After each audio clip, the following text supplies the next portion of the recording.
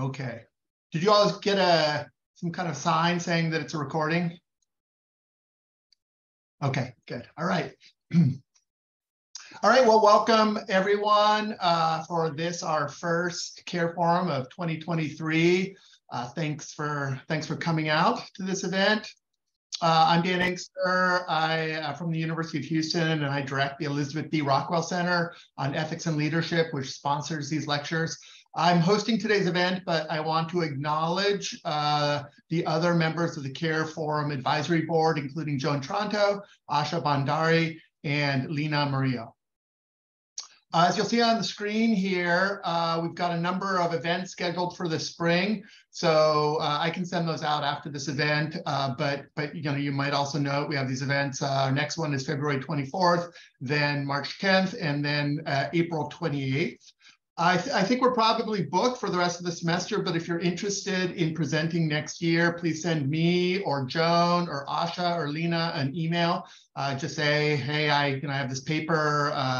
I'm interested.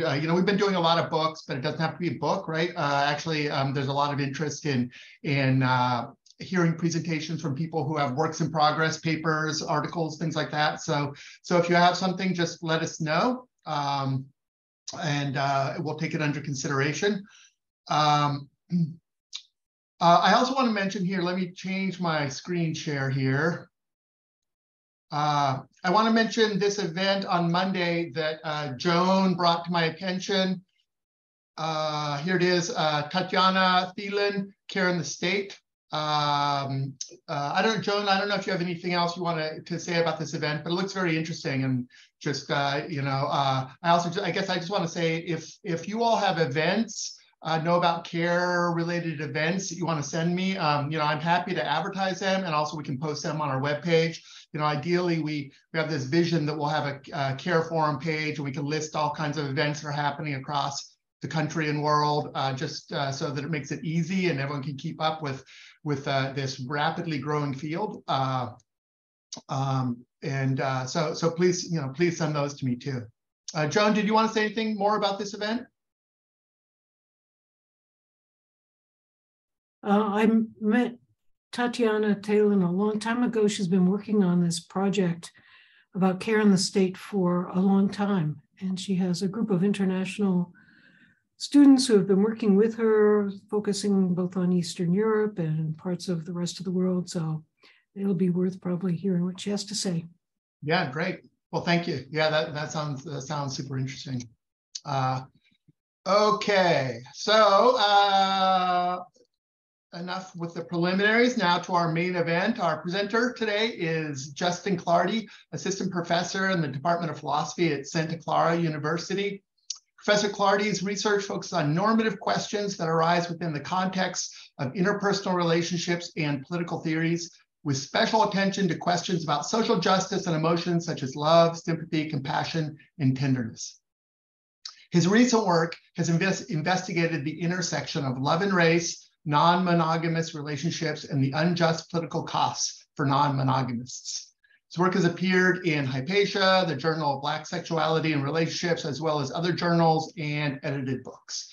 And his talk today will be addressing this topic of his recent work, Black Polyamory and Civic Tenderness. Professor Clardy will start today's session with about a 20 to 25-minute presentation, and then we'll open the floor to questions and discussion. Please, let's use the raise hand function if you have a question, or you can signal to me, you can enter something in the chat, but probably the raise hand function is the easiest one to keep track of. And that should be at the bottom of your screen. I want to thank Professor Clardy for being with us today, and I want to thank you all who are in attendance for coming out, and I'm going to hand things over. I'm very excited for this talk, so thank you. All right, thank you for that very warm welcome and introduction, Dan. I appreciate it. I'm very happy to be here. Is there a way that I could share my screen with you all? Well, of course. Yeah, here. What do I have to do? Here we go. All right, it should be yours. Let's see. Okay, yes, there we go. Oh, well, oh, wow. 1 second. I'm having some technical difficulties with the screen share. Is it on my end or it may be on mine. I'm going to check now. Well, yeah, it says that I'd have to sort of sign out and sign back in order to share my screen. Is that okay if I sign out and sign right back in? Sure. Okay. I'm sorry for this. Okay. One sec. All right, while we wait, anyone have a topic for discussion or announcements about things that are going on around the world with care ethics?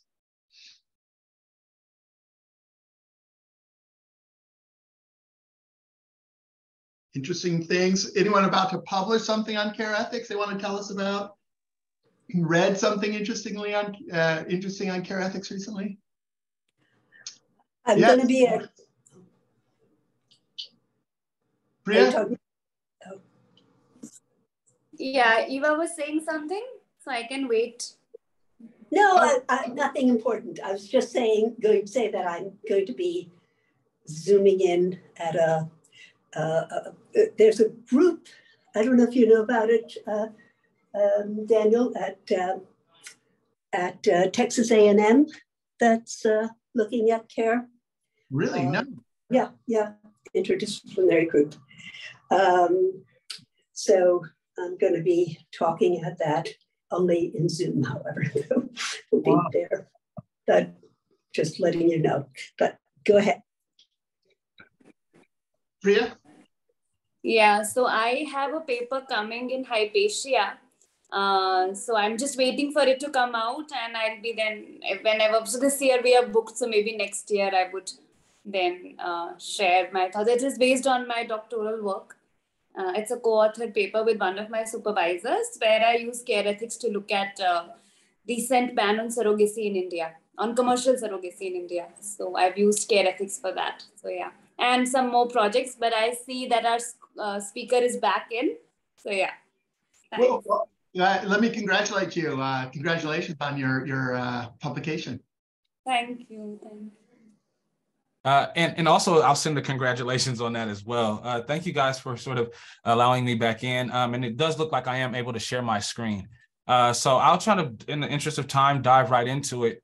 It might seem like I'm flying through some of these slides, and I think that anything I may leave unaddressed in the context of the talk, I'm happy to sort of discuss in Q&A, and I'll share my screen now. Okay. So today, I'm going to be talking with you all about civic tenderness and marriage reform. This comes from selected sections from a manuscript that I have in progress titled Love Hates Us, which looks at race and non-monogamities in the American context.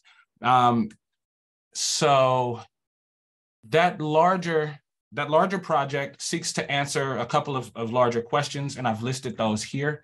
Those questions include how are racialized subjects such as Black people in polyamorous relationships positioned along multiple axes of oppression?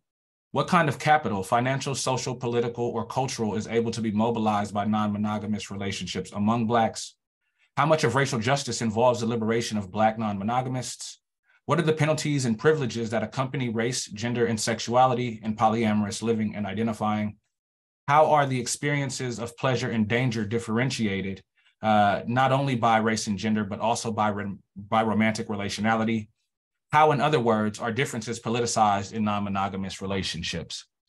And so a brief roadmap, I want to kind of allow those questions to operate in the backdrop of some of the information I'll be sharing with you all today. And this is a little bit of a roadmap for today's talk. I'll talk very briefly about civic tenderness, and now move into sort of how scholars of marriage have thought about marriage in sort of the context of liberalism. And then we'll think about why does marriage need reform, on my view, which involves presenting the sort of truncated history of American marriage. And then I'll handle some objections and responses. I know this might seem like a lot to squeeze in 30 minutes, but we'll do the best that we can.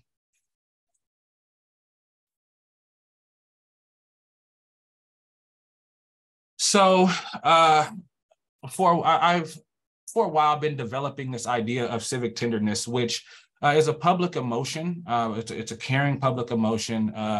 And I think that civic tenderness is a sort of response to what writers in care ethics have called civic vulnerability or situational vulnerability. Situational vulnerability is the sort of vulnerability mediated by social, political, or social geographical context. So sort of in addition to our material vulnerabilities, sort of this need for food and drink and shelter and the like, societies play a role in mediating just how vulnerable someone is in a particular society.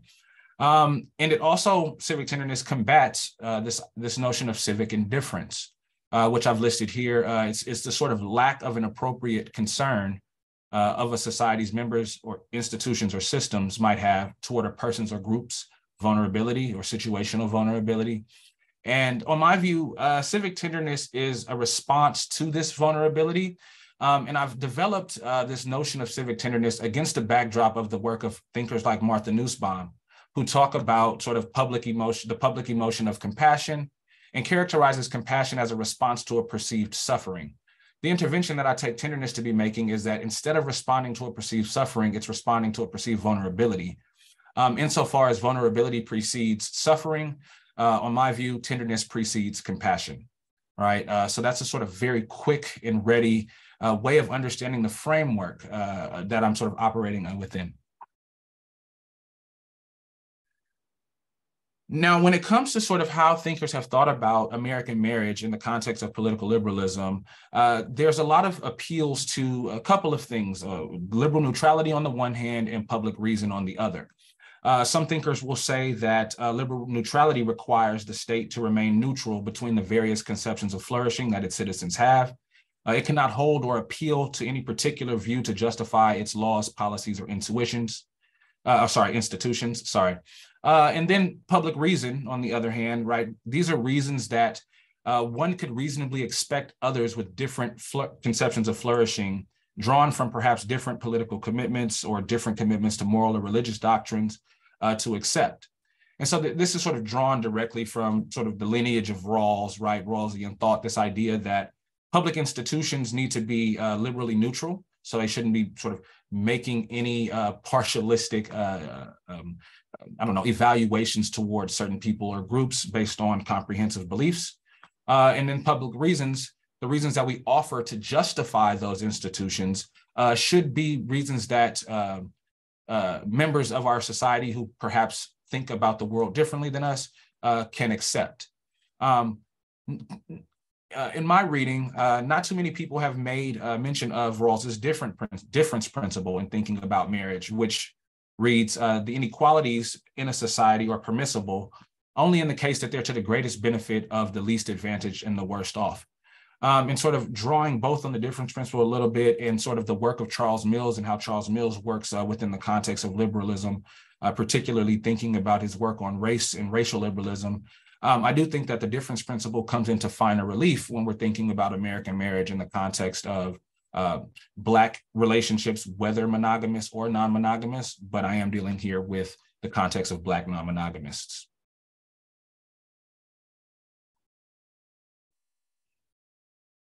Some examples, Tamara Metz and Claire Chambers have made this appeal to marriage as violating liberal neutrality. On Metz's view, marriage is a comprehensive social institution. It confers an ethical status to marital relationships, and therefore marriage should be abolished. And Metz sort of compares marriage to kind of like the celebration of quinceañeras or sweet 16s, and says that, that the state should not be endorsing these types of cultural celebrations. And so marriage ought to be abolished. Chambers takes a little bit of a different route to the same conclusion, that marriage should be abolished. And Chambers says that marriage includes the acquisition of a specific legal status and a bundle of legal rights and privileges, and that it falsely assumes that all the most important needs are met within the context of a marriage, and therefore marriage should be abolished. Other thinkers in the context of liberalism, like Elizabeth Brake, have pointed out that American marriage is unduly discriminatory.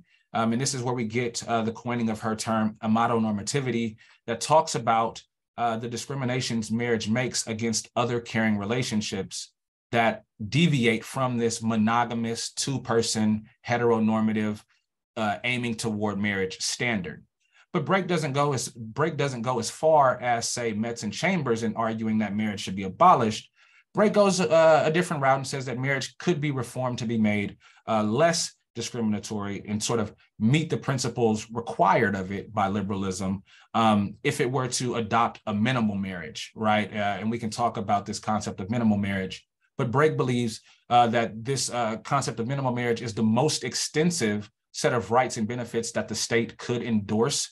And another key idea about minimal marriage is that it disaggregates what currently exists as a bundle of rights and privileges that is exchanged to only one person. And it disaggregates those rights and privileges and allows us to sort of share them with, I guess, as many persons as we can, lest those rights be exhausted, right? We can talk again more about that. So what I'd like to talk about over the next couple of slides are some claims that I'm making. And this is in no particular order. What I have listed here at the top is bans on plural marriage today are relics of a 19th century view that racialized, stigmatized, and subjugated intimate relationship styles that deviated from monogamy. I'm also wanting to establish that in upholding a monogamous condition that has been inherited from a legacy of white supremacy, the present form of marriage is integrally and persistently involved in race-based systems of oppression. And also, Black polyamorists who desire to be treated as equals under civil marriage are denied equal right to choose the kinds of relationships, intimate, caring relationships that will make their life go best. This is where we get to a truncated history of non-monogamy in America. So historically, American resistance to marriage has been racist and anti-Black. Some non-monogamous unions were actually created by the domestic slave trade. So here, when slaves were chattel and would be traded off, it's well documented how that disrupted family units.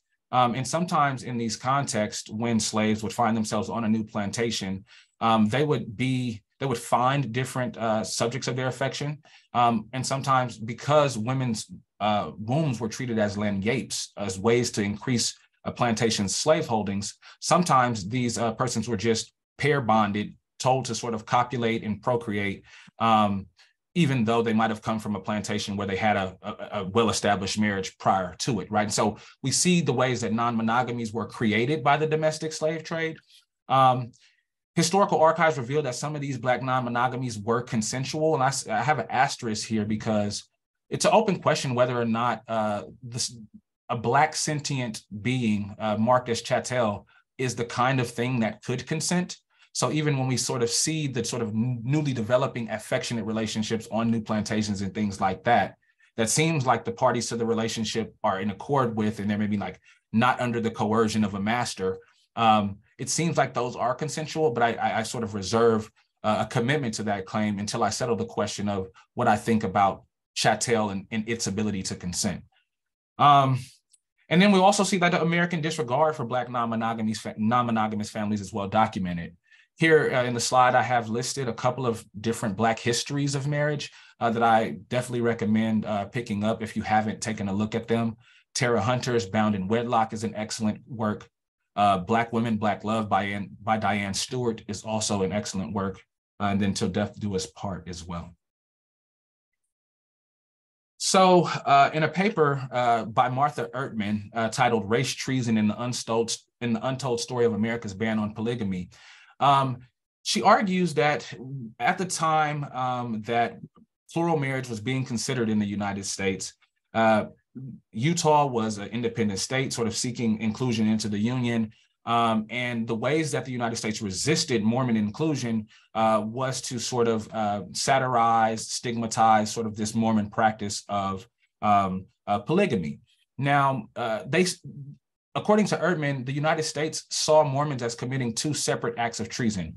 The first being sort of operating a theocratic government, right? Sort of one that sort of follows the tradition of the religion.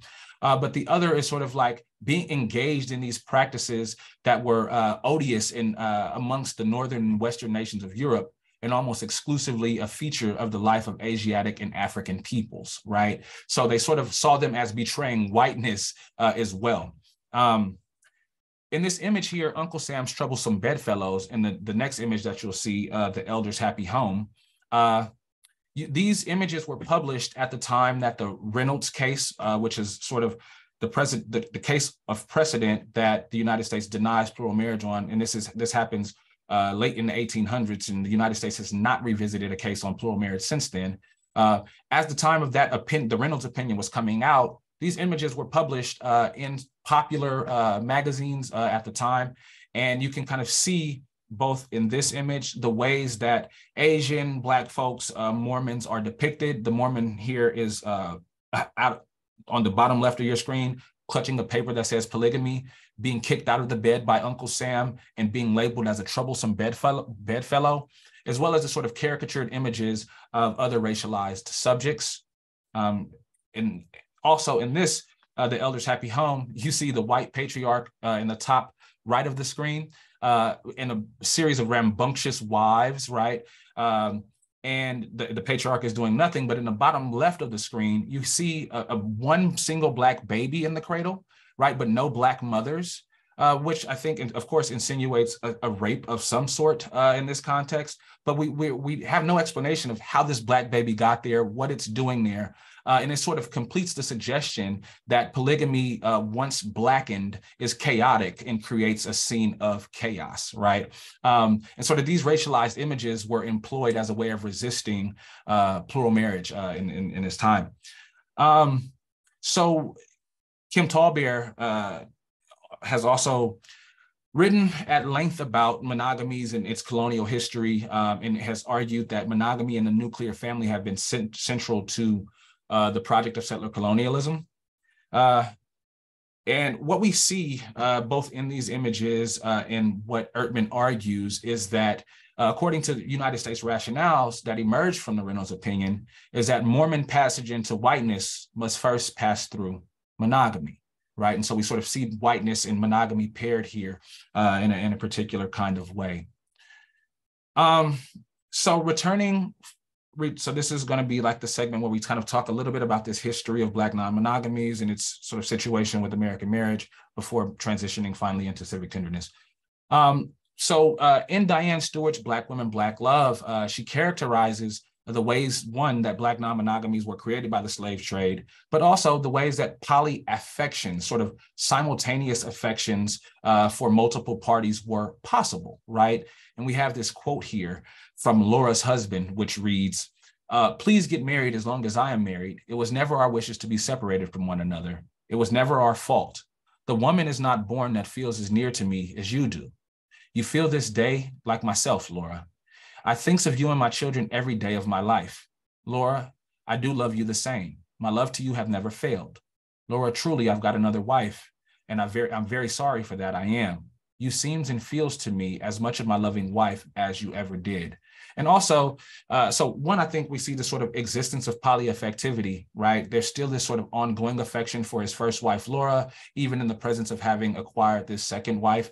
And, you know, in this letter to Laura, he's also requesting that she send him locks of their children's hair so that he can enact sort of Black spiritualistic practices of protection over them, even at a distance, which I think speaks to, of course, later on in American history, this notion of the absent Black father as sort of being a nonchalant, non-caring sort of abandoner, right? Even in contexts where economic circumstance or simply the circumstance of the domestic slave trade separated Black men from their families, there was still sort of a kind of affection being desired or shown to sort of, that I think marks a kind of presence. And this is one instance. And also Stewart has another quote, which I think is sort of really informative. She says, unexpected love triangles and other prickly scenarios presented themselves in the immediate post-war years for many. In some instances, Black women resolved such surprises by choosing to remain married to the same man, not necessarily as co-wives, but as co-mothers. After months of making her way from Alabama to South Carolina to be reunited with her husband and some of her children lost to her through the domestic slave trade, Dorcas Cooper was satisfied to remain in a polygamous relationship when she recognized how well her husband's new wife had taken care of her children. Cooper, in fact, liked her husband's second wife, Jenny, and would not let anybody say anything against her. The two women resided comfortably in the same house with their spouse until Cooper passed away, right? And so again, we sort of see the context of cooperation in the context of multiple spouses, even in sort of the antebellum South, as well as shortly thereafter, the Civil War. Now, after the Civil War, right, the ways that some historians write and talk about the Freedmen's Bureau is almost as if they are these sort of beneficent actors in sort of helping naturalize or make citizens of Black relationships. They paint state officials as benevolent actors in the expansion of marriage rights, right? So now we have slavery is over, Blacks can now marry because they've acquired the right to contract. But there were these non-monogamous dynamics that we now have to think about what to do with, not just non-monogamous dynamics by way of romantic relationships, but non-monogamous dynamics by way of family and the sort of caretaking relationships that existed.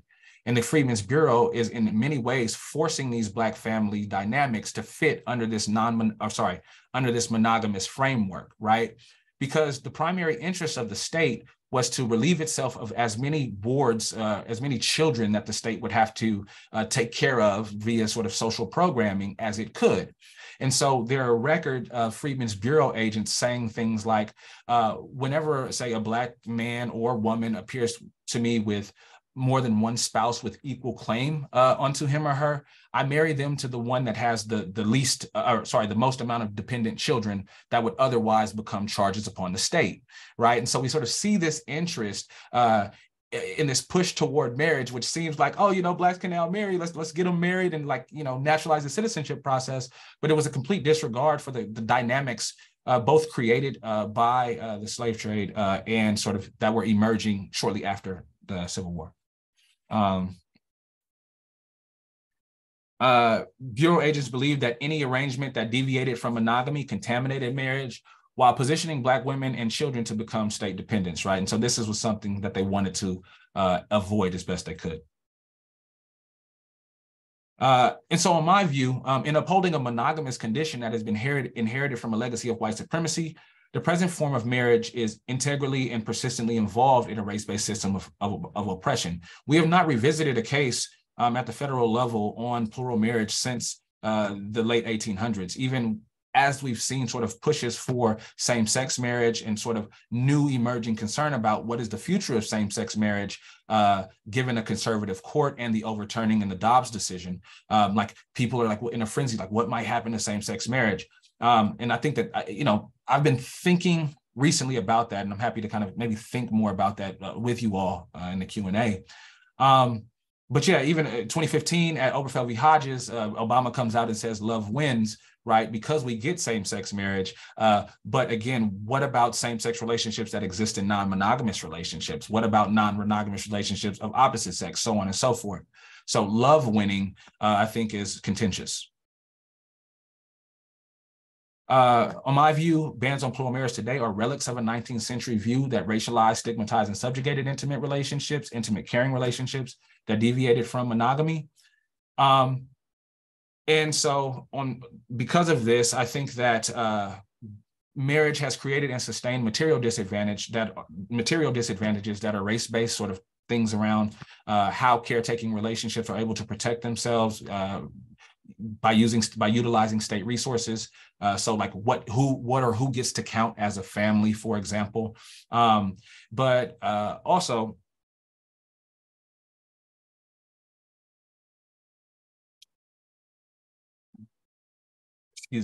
by sort of like mediating what or who gets to count as a family. But it also makes us rethink sort of like the difference principle, right? And the sort of situational vulnerabilities that marriage creates and sustains for polyamorous, other non-monogamists within this context by not allowing them access or participation into the institution of marriage. I think in the Black context, that kind of constraint on, say, things like upward economic mobility are things that are not just race neutral, but they're race specific. And I think that we should think about, talk about, and address them as such, right? And so that is how I take sort of my rationale to differ from those on offer by thinkers like Metz, Chambers, and Brake, right? Who are saying, oh, there's this undue discrimination, or, it violates the liberal principle. I'm saying, yeah, sure, it does do those things, right? But it also kind of creates and sustains this material disadvantage of those who are already situationally vulnerable in American society. And that seems to be a straightforward violation of the difference principle as well. So from this point, I want to sort of think out loud about the question of people ask, well, how do we get there from here, right? And this is where I think this program or this context of civic tenderness emerges. This appropriate orientation of concern that is responsible to the vulnerability that is created and sustained by marriage, and sort of provides this impulse toward caregiving behavior, as I take civic tenderness to be both cognitive and affective, and how we might cultivate that disposition in a society's members, institutions, and systems is sort of how I think about this process that I call tenderization, which involves the expansion of tenderness throughout the system's members and institutions by raising the awareness of the ways that these members or groups are vulnerable. I think that this talk does that in many ways, but I also think that mass media has a role to play in this, sort of elected officials, the ways we're sort of thinking about marriage at local as well as federal as well as global levels all have a role to play in this tenderization process. Okay, yeah. And other common objections that I've encountered is sort of like abolition or reform. So why not abolition? If we're saying that race is involved, if we're saying that marriage is involved in this persistent racist, race-based system of oppression, why not abolish it? I think that the material inequalities that Black polyamorous experience are present and persistent. So I favor a view of minimal marriage that sees it as a part of a reparative scheme for righting the wrongs incurred by Black polyamorous. In other words, minimal marriage would in part work to rectify past state discrimination, both symbolically and materially. Thus, I am inclined to understand minimal marriage as a project engaged in building a better social order. One where the cost of building a more equitable world should be distributed more to those who have inherited the moral and political liabilities of the past and ongoing injustices. So for me, I think marriage must remain as a way of enlisting itself in this scheme of reparations due to those who have been historically excluded and marginalized by that institution. And minimal marriage, the framework here, is one that I am utilizing because the relationships that I think have been sort of unduly discriminated against have been these intimate caring relationships that have taken non-monogamous form amongst Black folks in particular in this project.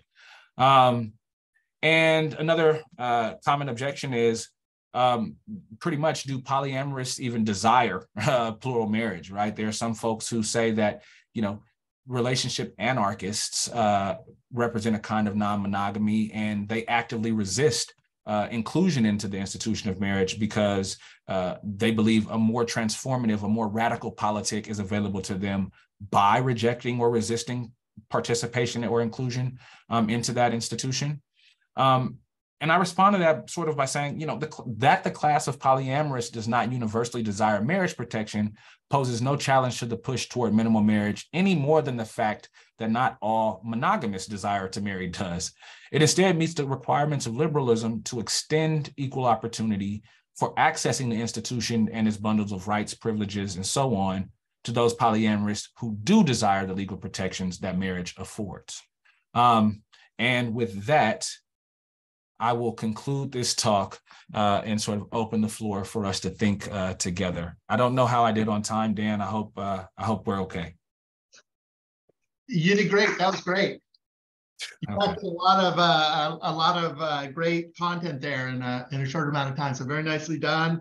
So the floor is open to questions. If you go to the reactions button, it's at the bottom of my screen. You can raise a hand, and I think you'll jump to the top of the order, and I'll see you. I don't have everyone on the screen here, so that's easiest to do. Scrolling through here, people.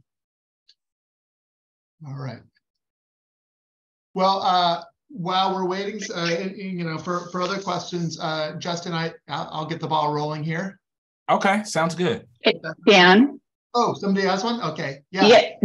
I'm sorry, I'm on a phone. I can't see the reaction buttons. This is Tamara Metz. Yes. And I also unfortunately have to run to an administrative meeting in a few minutes. So I'm just gonna jump in. Please do. So first of all, I just wanna say, Justin, this argument is so compelling and important. Thank you. Yeah, you have illuminated and extended, I think, the work that you referred to, and the insights and arguments of that work in such important ways. So yay. I guess the question I have is something about, or it's just a hunch about thinking about how this interacts with our current historical, social, political context, which, as some of you know, I like to call neoliberalism. And I'm going to toss out the concern and just hear your response, that attaching that marriage, the symbolic as well as the material and institutional legal, is so caught up in making the wider system work. Mm-hmm. Why not just why not just something else that emphasizes tenderness, valorizes tenderness, both intimately and publicly. Mm-hmm. So that, and I'm going to take the answer. I'm going to shut myself down, take the answer, and then run off. But thank you. Thank you. I think that's a really good and important question, Tamara, and thank you for it. So the neoliberalist worry, right, that this idea that sort of inclusion of sort of more people into this institution doesn't necessarily change the nature of the kinds of unjust discriminations the institution makes. It just makes more of them differently or something like that, right? I do think that there are some reasons that the institution should exist to protect relationships that are at least presumptively permanent. And I do think that is sort of one of the distinctions about the kind of caring relationship that marriages are. It involves their sort of this presumed permanence that these relationships would have. And I think that, do I think that the society has other work to do by way of repairing other institutions that are in place and supposedly geared toward supporting caring relationships? Oh, absolutely. However, I don't know that sort of this argument for expanding marriage's inclusion in the ways that I'm advocating for denies the need for that work. And so I guess for me, I think because of, that presumptive permanence, the kinds of caring relationships that we're likely to see within the context of relationships that make this declaration will differ in kind a little bit. I don't know, should sort of be protected in that regard. But for me, keeping marriage around definitely is more primarily for enlisting it in this process of sort of reparations and sort of like not moving the goalpost, right? There's this history of sort of like Black inclusion, for example, in the American society, such that, when Blacks get included into some institution or other, the goalpost is just kind of pushed a little bit further back. And we're kind of saying, well, honestly, that's kind of not a thing anymore. I think that this happened with the institution of slavery, for example. And I wonder whether or not abolishing marriage in a moment's notice leaves Black polyamorists out to dry in similar ways, kind of acting as if, okay, we're going to be better going forward. But the sort of acknowledgement of these historical wrongs that the institution has been enlisted in kind of just, I don't know, goes away. So yeah, I'm wary of that. Yep, makes sense. Thank you. Thank you. Okay, Virginia, do you have a question? I saw you just.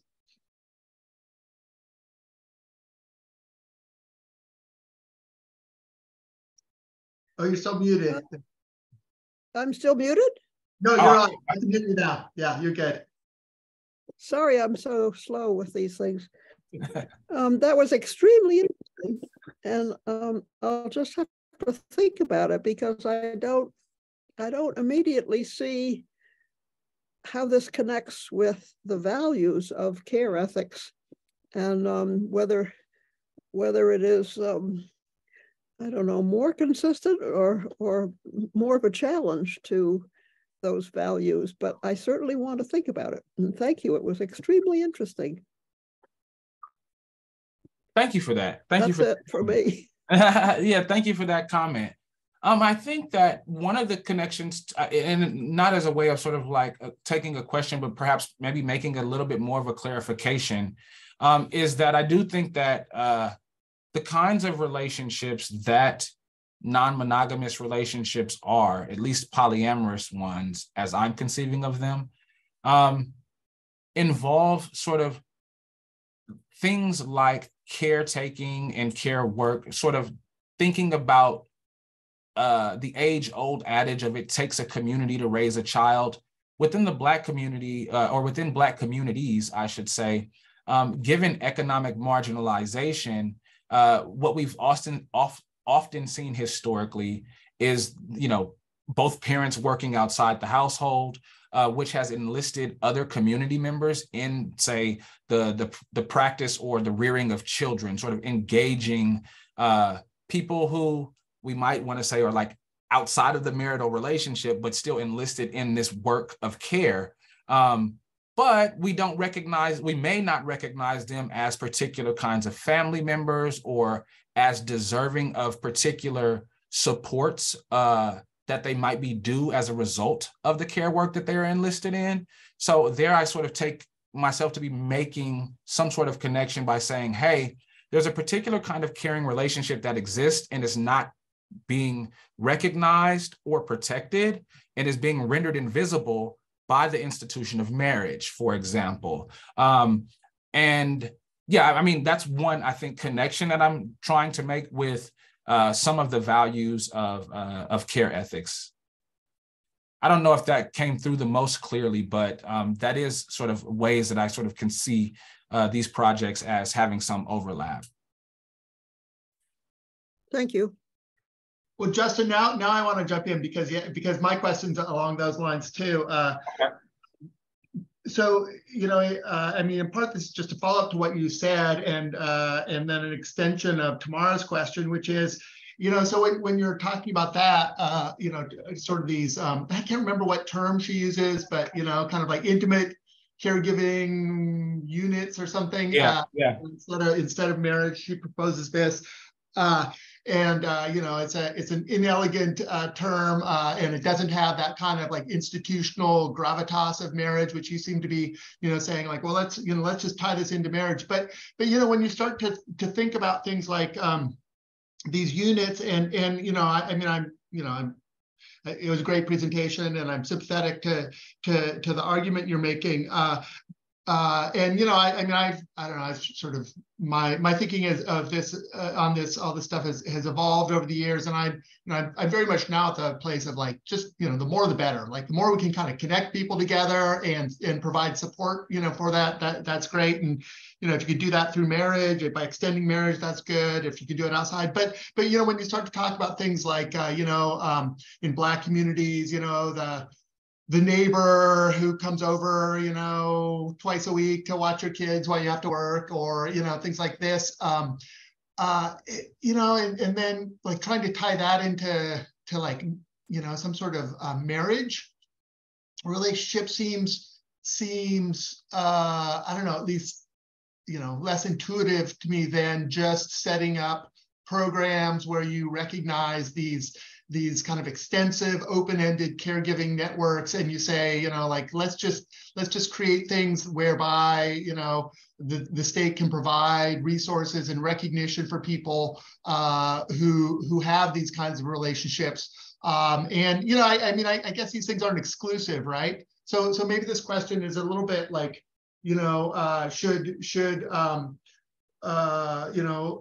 should marriage recognition for polyamorous couples maybe be coupled with these other sorts of caregiving units that you're talking about? I don't know. Are you trying to? I guess my question is sort of like, are you trying to wrap everything into this in maybe too much? And should there be, should there still be something kind of reserved, set apart that counts as marriage versus other kinds of relationships? I'll be quiet now. Good. No, I appreciate that. And I'll do the best that I can at like disambiguating some of the concerns that I hear you raising. And, hopefully sort of you being able to speak to that. Yeah. I think that like one of the things that I was trying to say also to Tamara's question is I don't think that my argument for marriage expansion is inconsistent with the development of these other types of institutions that might protect the kinds of caregiving relationships that maybe she has in mind. I don't see those as sort of being inconsistent, because I think that part of the reason why she takes marriage to need to be abolished is because it violates liberal neutrality. For me, I think that it can satisfy liberal neutrality by protecting relationships, intimate caring relationships that are presumptively permanent. I do think that I think we can offer public reasons for that, and that doesn't violate liberal neutrality.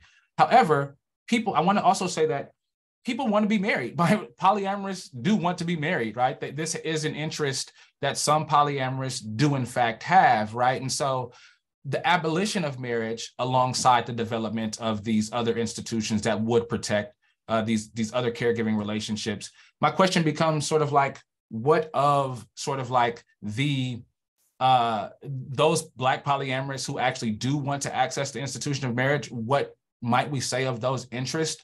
Does the state constitute a harm by rendering those invisible, like, permanently invisible in particular kinds of ways?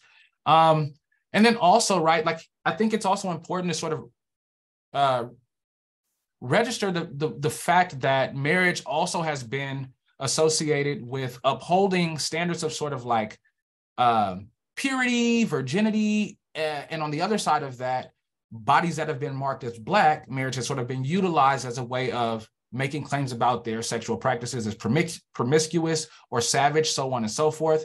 And this is why in the minds of many Black folks historically, sort of like after the Civil War, and then also up into the sort of the civil rights movement, as we think of it in the 60s, marriage was kind of like this vehicle through which Blacks believed themselves to be able to achieve a certain kind of respectability, to kind of sort of demonstrate like, hey, we're not like these sort of sexual savage beasts, so on and so forth. Now, whether or not,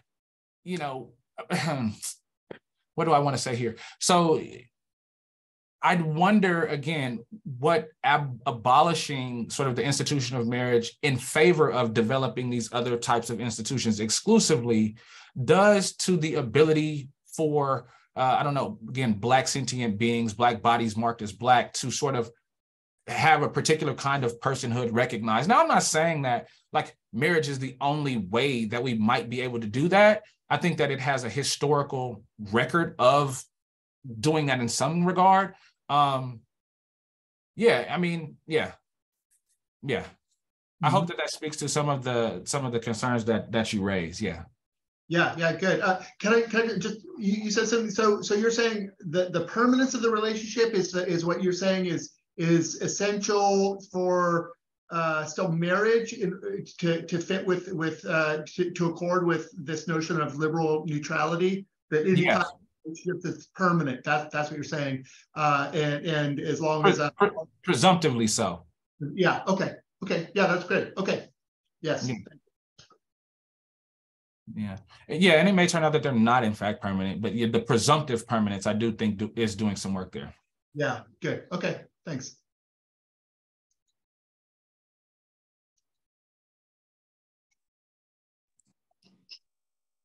Sarah?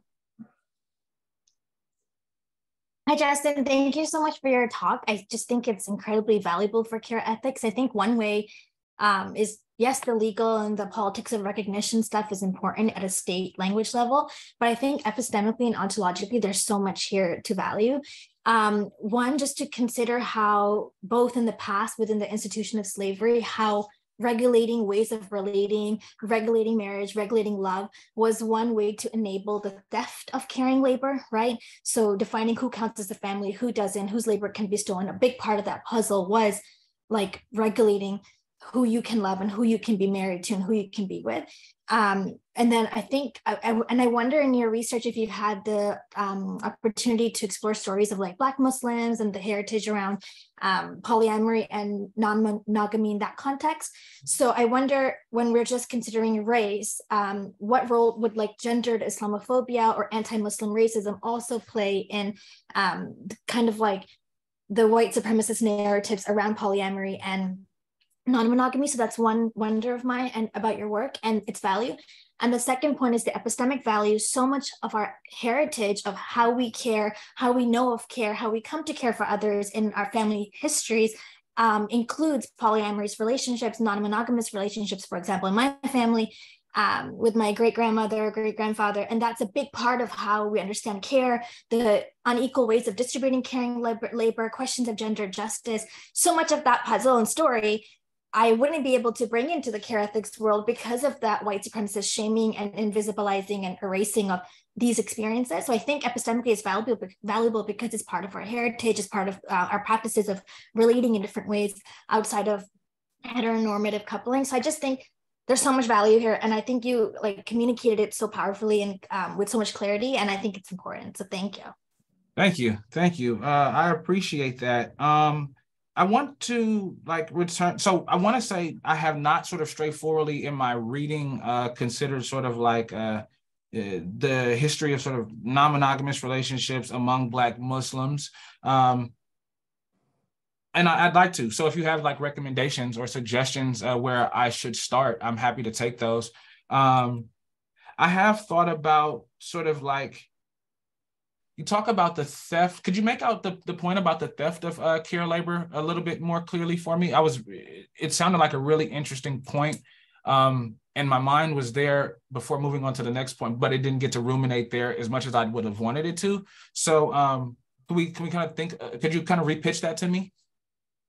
Yeah, it's kind of blurring in my head too, and I'm trying to be clear as possible, but I think the way settler colonialism and white supremacy work together to kind of regulate how we love, who we love, and who we're allowed to, and the loves that we're allowed to live, right? Yeah.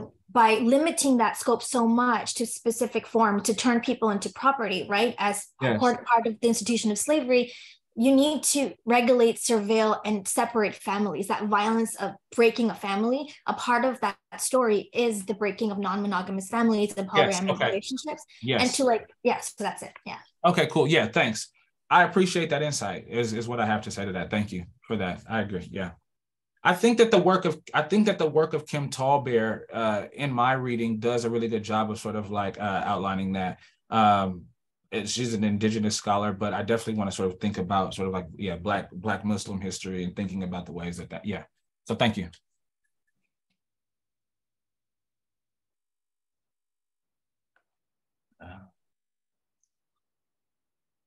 Yes, other questions?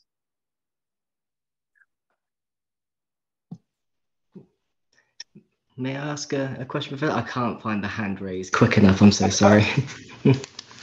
Thank you so much, Professor Clardy. Really appreciated it, and especially the history here. I grew up in a largely conservative home in rural Oxfordshire, so I was doomed from the start for ever encountering this. So thank you very much. I'm really interested in this concept of minimal marriage.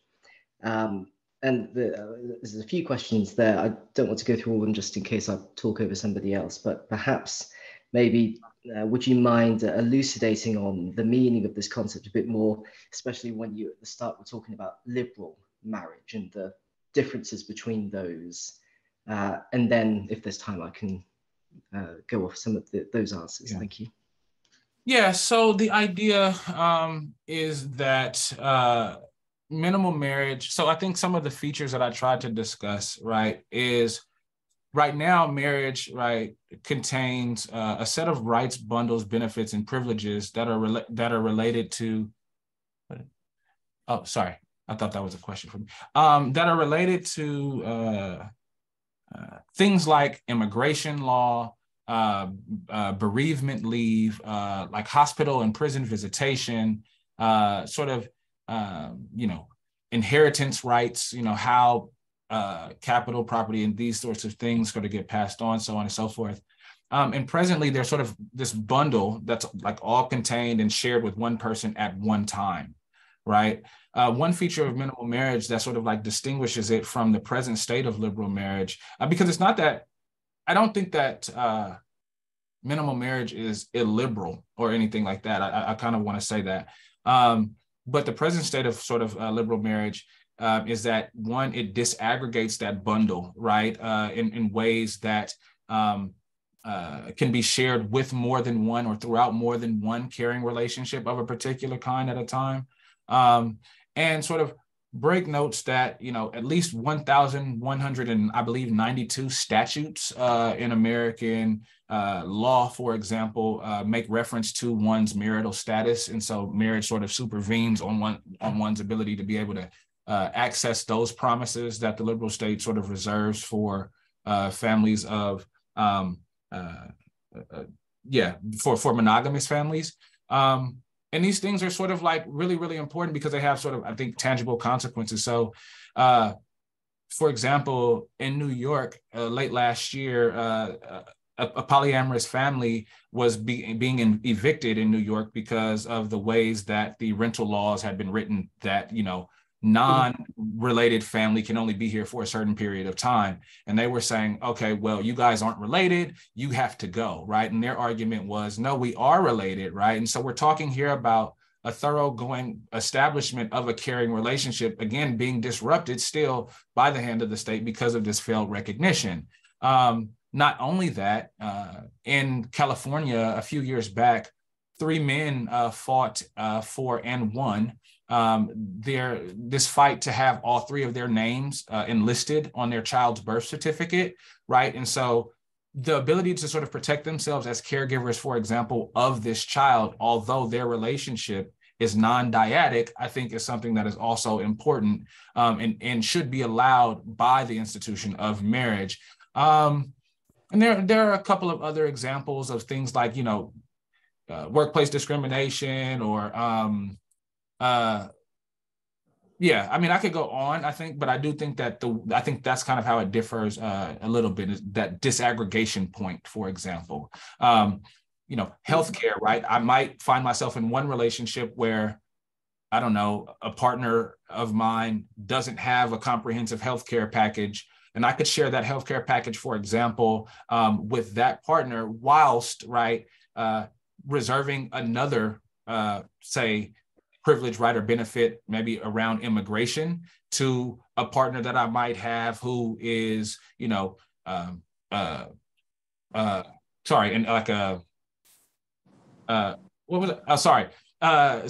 a partner who is like a non-American citizen, or, for example, right, thinking about citizenship and protecting the caring relationship in that context that would have been established, for example. And I've personally have found myself in these situations, a partner of mine from South Africa, right? And sort of during the Trump administration, where students were being threatened to be deported, back to their countries and things like this, that became a very real conversation for us. Like, okay, should we think about utilizing this institution to protect not only, your ability to stay here in this country, but also protect this caring relationship that we've established, right? But if we are to enlist ourselves in that process and are already non-monogamous, if I were to take on another partner, I'd be in a lot of ways perpetuating a material disadvantage or asymmetry, even amongst my own non-monogamous relationship, right? And I think that sort of this ability to disaggregate the bundle of rights, privileges, and benefits allows us to improve upon that practice of, I think, pernicious exclusion. Does that help? Yeah, fantastic. Perfect sense. Thank you so much. And I wondered just in how minimal it goes and whether it accounts for variations of different types of relations within a polyamorous set. So I know some of my colleagues have primaries, for instance. Does that fit into this concept of minimal marriage? Are there some within that broader set of relations where they're not necessarily where there are primaries or not? I don't know if I'm speaking properly there, but yeah. So I think there's a couple of questions there. So first is like, how minimal does it go? I think that it will go as minimal as we can offer public reasons for the things that we want it to include, and thinking through again the aim of that like law of protecting particular kinds of caring relationships. I think it would include as many of those as we could justify. What that looks like numerically right now, I don't know. I haven't like run the calculus or anything like that. And ideally, I mean, so the second question about like primaries and hierarchical relationships, I think is a good one because of the ways it touches upon the gender dynamics that non-monogamies have historically taken on. For example, many people in lay conversation confuse polyamory with polygamy, for example, right? And even by saying polygamy, which means multiple spouses and makes no gender designation, are confusing that with polygyny, which is literally the practice of one man having multiple wives, as opposed to polyandry, which is one wife having multiple husbands, right? So there are these other like linguistic bits that make these gender dynamics. And people will say, you know, historically, polygamies have been one man, multiple wives. We have to think about the asymmetries that are created there and like sort of women's oppression and how it might get exploited, women's labor might get exploited under these dynamics.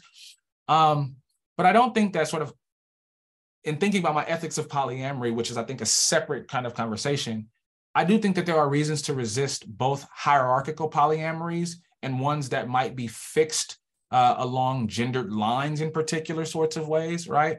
And I talk about that in some of my previous work on non-monogamy, so I won't necessarily rehash a lot of that here. I don't know. I do think that minimal marriage would cover those relationships, but I mean,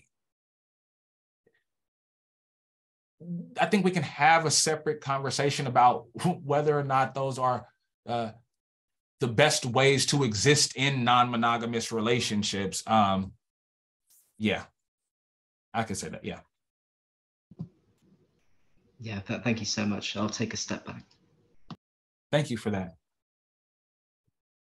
Hey, Justin, can I ask you to just expound a little bit more on something you just said at the end of your response to the first question by Tom there, when you were talking about the advantage of being able to disaggregate these bundled rights, and you were talking about, so in your experience that there were, you were saying there was some kind of advantage in being able to separate out rights related to that you might be able to bestow upon a partner, immigration rights for that you, but you wouldn't want to grant other sorts of rights.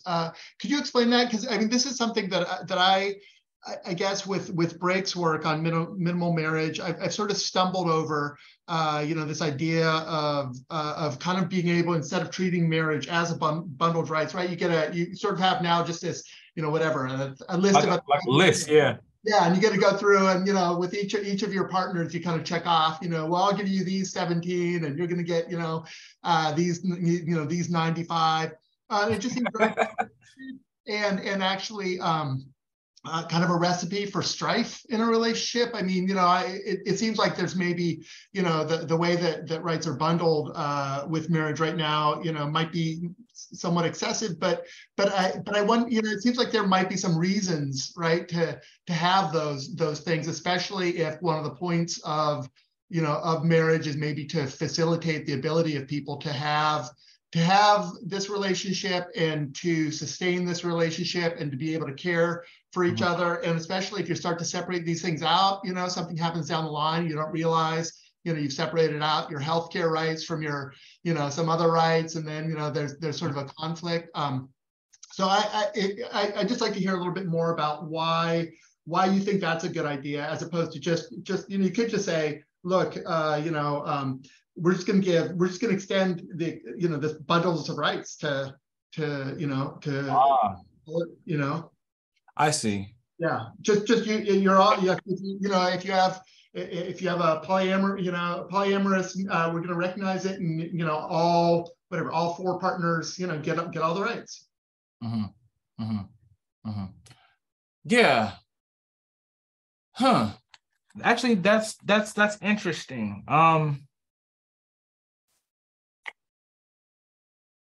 Yeah, that's interesting. And I think that some of the first remarks that come to my head are not very philosophical, like I guess not as philosophical as they are pragmatic. Mm-hmm. And so, yeah, that's interesting. Yeah, I don't know. I would want to think about that some more, Dan. I mean, I think, at first blush, I'm like, where, whether or not it would be economically feasible. But then I'm just like, but we're doing philosophy, the heck with economic feasibility, and so, I am sort of more drawn to that possibility. And I anticipate an objection coming from somewhere saying like, well, at this point, we can't just keep enumerating these rights ad infinitum, right? But I think that worry also goes away by making appeals to just human limitation on the kinds and amounts of caring relationships we might be able to have, just sort of like in general, right? And so I don't know. I want to think a little bit more about that. Yeah, I appreciate that. Thank you. Yeah, sure. John? Justin, thank you for this wonderful talk. It was really, really thought-provoking and eye-opening. I hadn't thought about the ways in which, what I know about slavery and about families and so on, but I hadn't thought of that in the terms you presented it. It's really quite useful to think these ways. Thank you. But the last set of questions raised a couple of hard questions for me. So, and I know I'm kind of sound like an old Marxist feminist here, but I'm going to go ahead and do it anyway. Okay, so you already mentioned the problem with, and I'm not a Marxist feminist, but I'll sound like one. You raised this question about the problem with hierarchy, but I think, part of my reaction always to marriage.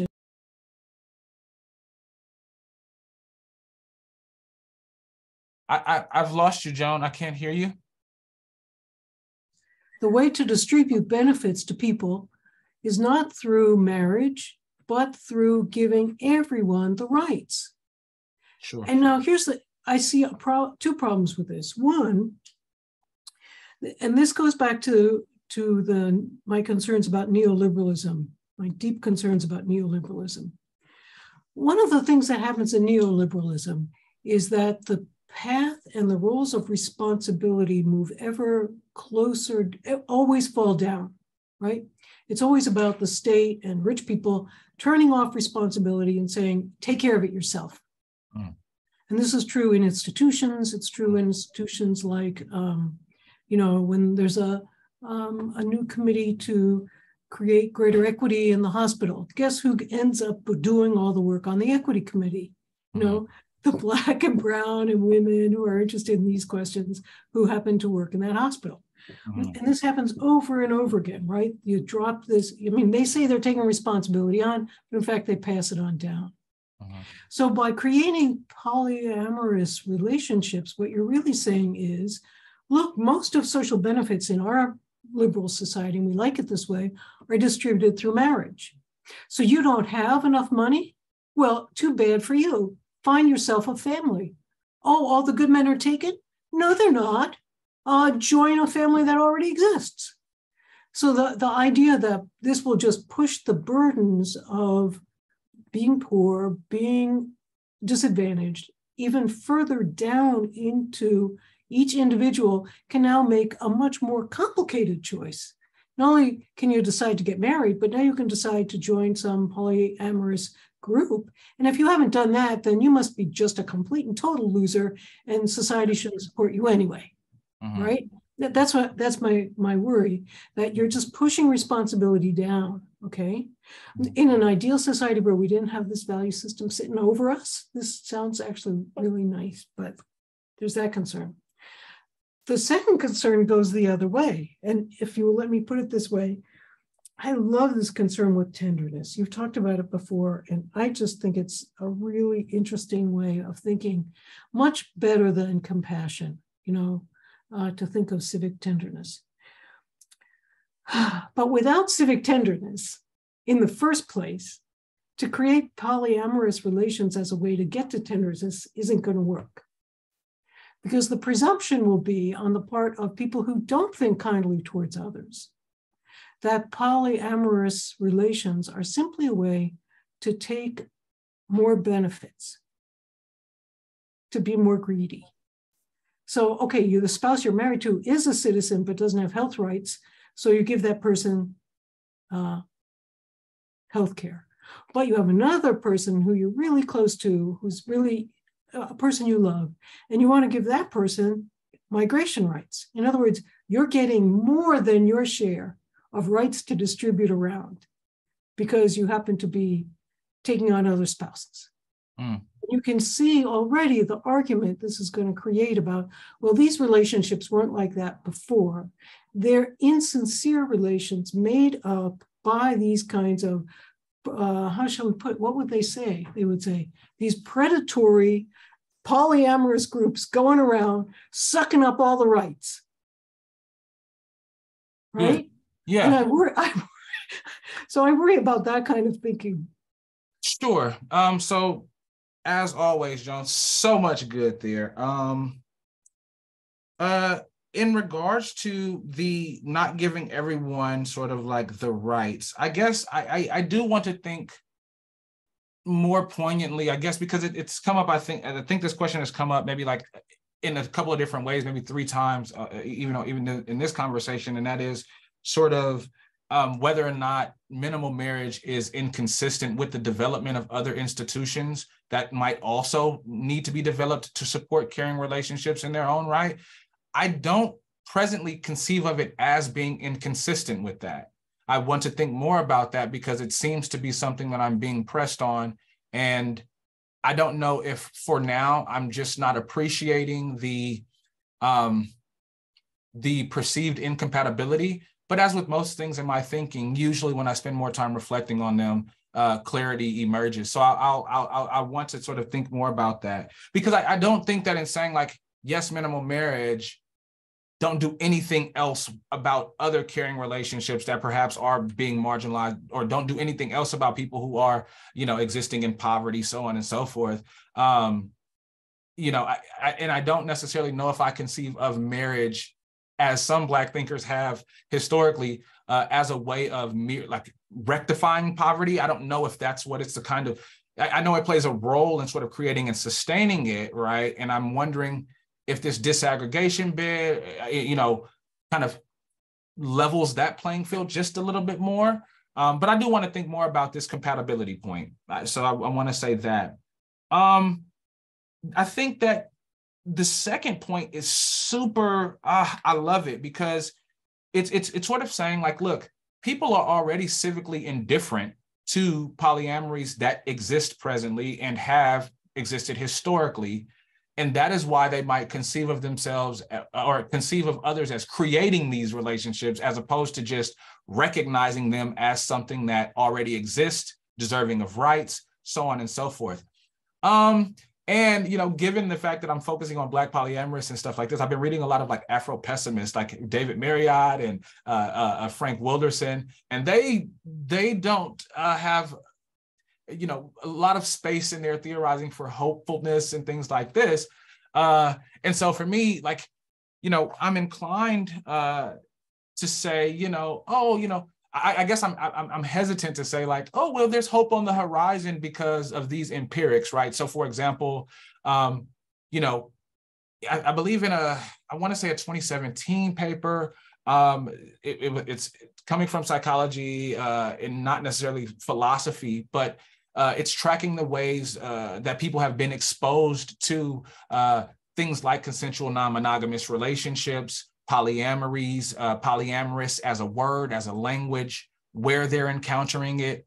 And we are seeing that the awareness of the term, the awareness of this love style is on the rise, at least in the American context. And they've been tracking that by also kind of saying like, you know, where have you been encountering it? And so people have been saying like media and things like this. And so there does seem to be an increase, maybe since 2015, after same-sex marriage gets legalized and we start to see certain forms of media and the ways that it's disseminated start to change around love and relationships, right? It wasn't super radical. It didn't change a whole lot, but, you know, some things did start to change by way of like who we're able to present on TV and what the public might receive as more palatable. So these numbers are on the rise around like polyamories and consensual non-monogamous relationships. And then in 2020 and in 2021, 2 cities in Massachusetts, Somerville, Massachusetts, as well as Cambridge, Massachusetts,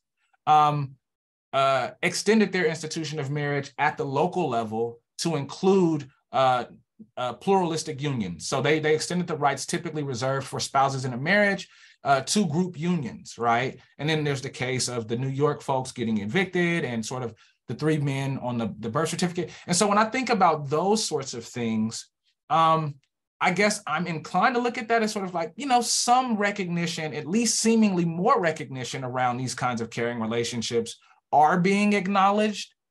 How and where that tenderization is happening is something that I want to sort of look into, because I want to say, hey, well, if there's a model here, right, perhaps this is, perhaps there's like a blueprint, right, that I could sort of, that we could sort of think about by way of sort of presenting these caring relationships in ways that might, again, tenderize a larger swaths of society, so on and so forth. Now, whether that does anything to combat like those who are just so calloused and so indifferent, I don't know. I don't think that it does, sadly. I don't think that it does. But I again, even along racial lines, I don't think I have the space to be even hopeful that those callous to those presently and persistently unable to make those kinds of recognitions, and this is where the Afro-pessimism comes in, right? It's hard to remain hopeful of the possibility that people that calloused might see the light of day, or, you know, might see the light at the end of the day. I mean, I don't know. My thinking about tenderness and its, you know, transformative power was dealt a big hit during the Trump years, man. And if I'm being honest about that, things that I thought were possible, things that I was once hopeful about, they just were dealt a big hit. So I appreciate the question. Yeah. I want to think more about that. Thanks a lot. Okay, let's see. We have a few more minutes. There are last questions. Somebody want to get a last question, observation in there?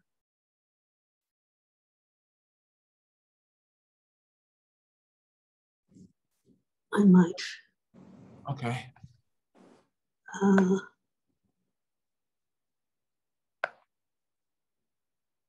Oh yeah, go ahead, Eva. I'd like to echo everybody's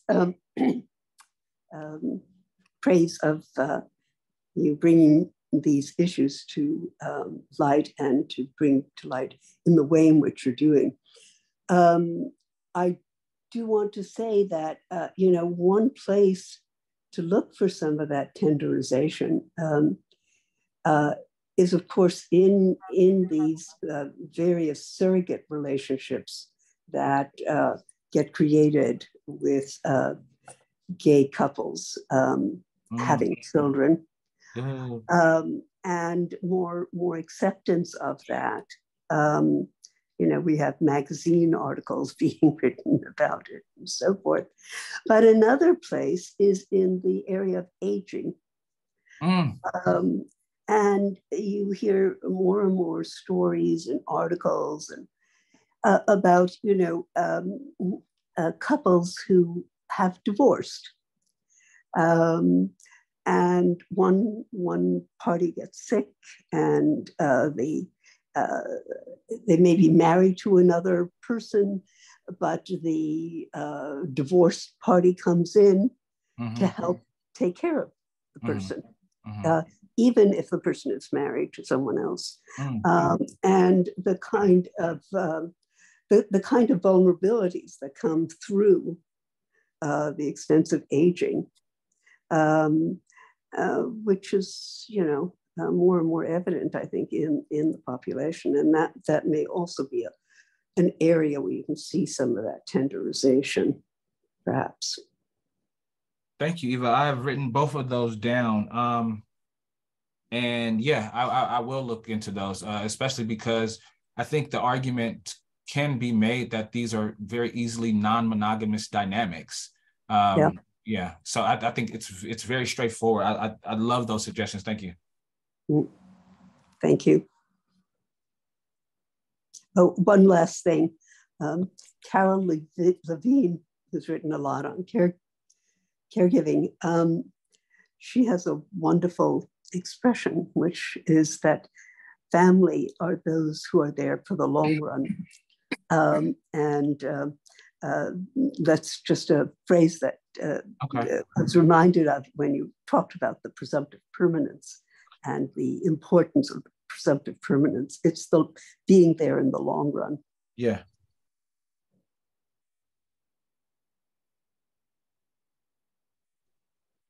Thank you. Thank you. Well, Justin, I want to thank you. That was really great. That was as everyone has mentioned, it was a really for me too. I learned a lot from your talk. Very engaging. I probably talked too much, but your work's great. So thank you for that talk. Thank you so much. Thank you so much for having me, you all. And I think for those of you all who are interested in my thinking about the ethical dimensions of non-monogamy, I do have a book coming out in March with Routledge that I'd like to sort of put on you all's radar, make you aware of, called Why It's Okay to Not Be Monogamous. Yes, so that'll be out March 27th. So yeah, feel free to, dabble if you'd like. Well, and I hope you'll join us for some of these sessions later in the semester, and then you can announce it as well. Absolutely. To remind us all when it comes out. So yeah, I'm looking forward to that. So thank you all. Our next session will be on the 24th of February. James Thompson, Aesthetics of Care, and I have an article to send out, and also a link to an edited book. But he's going to start his talk. He's going to talk about the article that I'll send out in advance of the talk. I think it's called just the Aesthetics of Care, something like that. And so he'll ground his talk in that. But then he leads at University of Manchester an Aesthetics of Care program. So I think he's going to talk about this specific work and then kind of expand out a little bit to talk about this larger project that he's engaged in. So I hope to see you all on the 24th of February. Until then, be well, stay healthy, and do good things. So we'll see you in a month. Good to see you all. Thank you. Thanks, Justin.